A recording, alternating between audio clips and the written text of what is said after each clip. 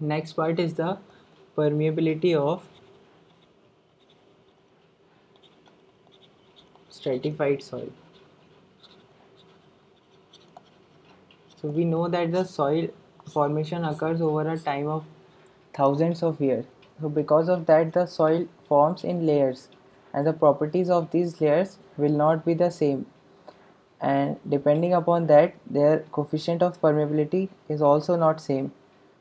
So if we want to know the value of discharge through this stratified soil, so for that we define a average value of coefficient of permeability, and that we call as K equivalent. So there can be two cases of flow. One can be horizontal flow and other can be vertical flow.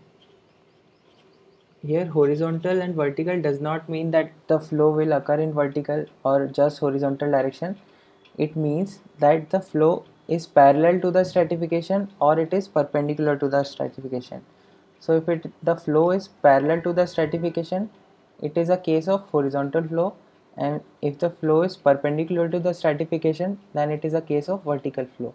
So if the stratification is in the horizontal direction, then it is like this, but if the stratification is like this, then these value is changed. Now this is the horizontal flow case, and flow in this direction is the vertical flow case. So it is the easiest way to remember is the if the flow is parallel to the stratification, it is horizontal, and if it is across the stratification or perpendicular to the stratification, it is vertical flow. Now let's see each of them one by one. So first let's see the horizontal flow case.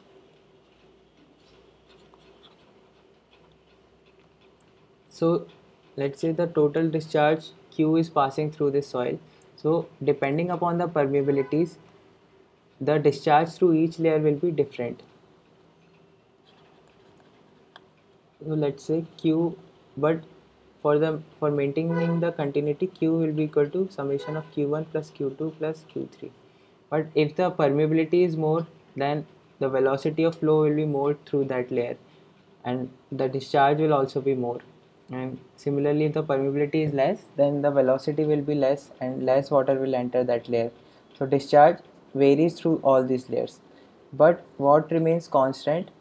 The hydraulic remains constant across the stratification. So let's say the water level on the left side is here, and on the right side, after some head loss has occurred because of the flow, the water level is here. So total head loss is H, and if this distance is L, so the hydraulic gradient here is small h by capital L.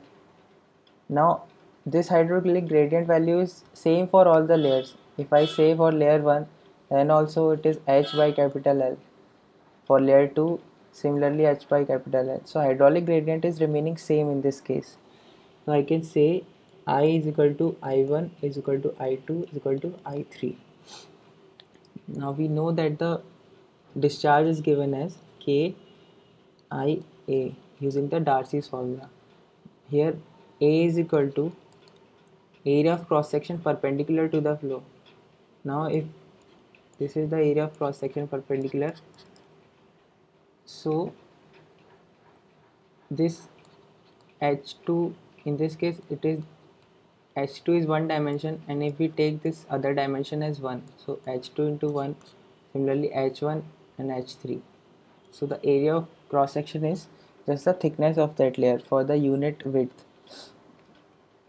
So from here, if I want to write the equivalent coefficient or the total flow, so I can write total flow as the K equivalent times I times area of flow, that is H.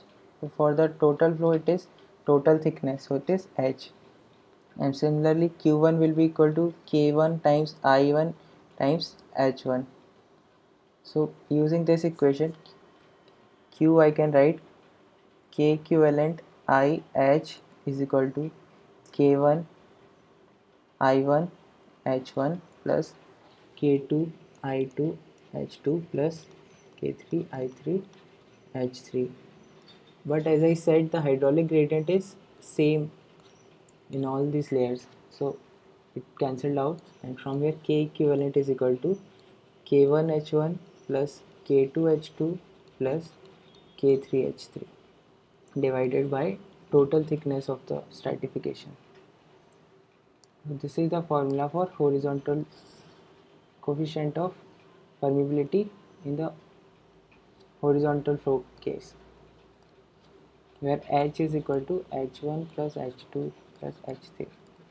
Here I showed for 3 strata. It can be done for any number of stratas. Next is the case of vertical flow. Vertical flow means that the flow is occurring perpendicular to the stratification. Now in this case, the value of hydraulic gradient will not be same. Let's say the water level is here on the left, and this is the total head loss.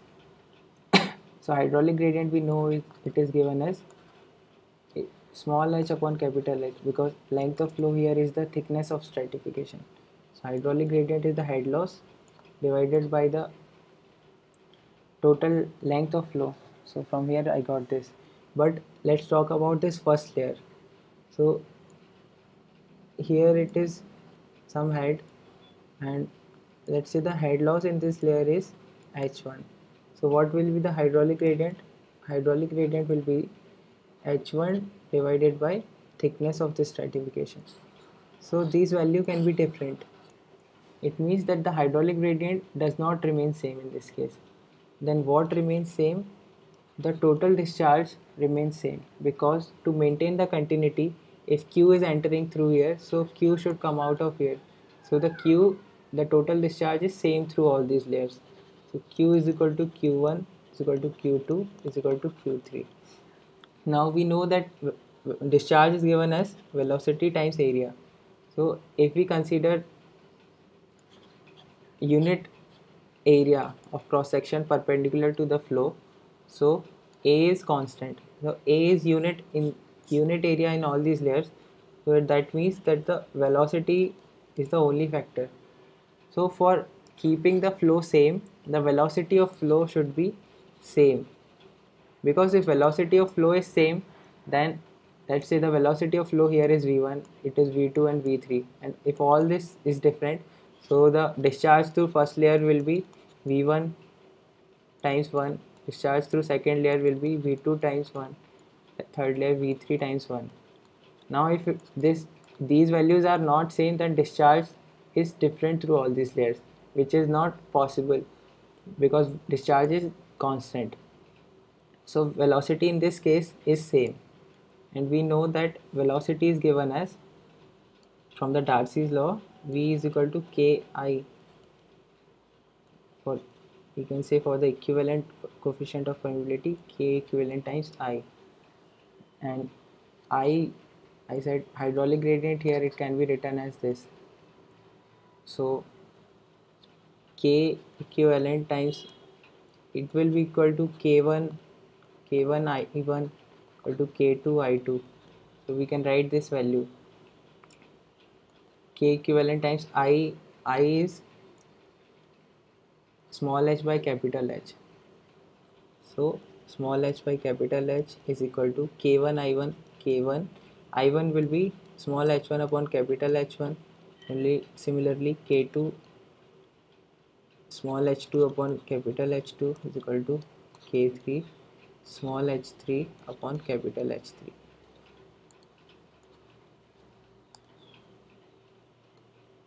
Now from here, if I try to find out the value of H1, H1 is equal to K equivalent times small h capital H1 divided by capital H. Similarly, H2 is equal to K equivalent small h capital H2 divided by capital H, and similarly H3. Now the total head loss through all these layers will be the sum of head losses through different layers. So total head loss is equal to sum of head losses. Now if we put the value of head losses here, so total head loss is equal to,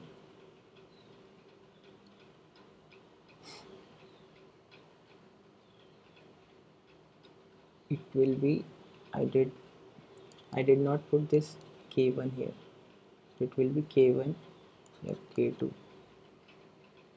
So it will be K equivalent times H upon K1H plus small h H2 upon K2H plus K equivalent small h H3 upon K3H. So H will cancel out here, and so we can write capital H is common, so capital K equivalent we can write as capital H, and K equivalent will also come out common because it's there in everywhere, so it is H1 upon K1 plus H2 upon K2 plus H3 upon K3. This is the formula for vertical flow, coefficient of permeability in the vertical flow case. So it can also be done for the any number of stratifications. Now one more thing to note here is that the value of KH is always higher than KV, and there is a very good reason for this. So in the horizontal flow case, flow is occurring parallel to the stratifications, so the water has choice to flow across. It can choose K1 if these three layers are having a permeabilities of K1, K2, K3, so it can choose to flow either through K1, K2 or K3 depending upon their permeability values. So if K1 is permeability in first layer is high, so more flow can occur through this layer, so the K equivalent will be high. But in the vertical flow case, water has to cross all these stratification. It does not have the choice of choosing the strata through which it can pass. So always the K equivalent KH will be greater than K vertical. So that's it for the permeability.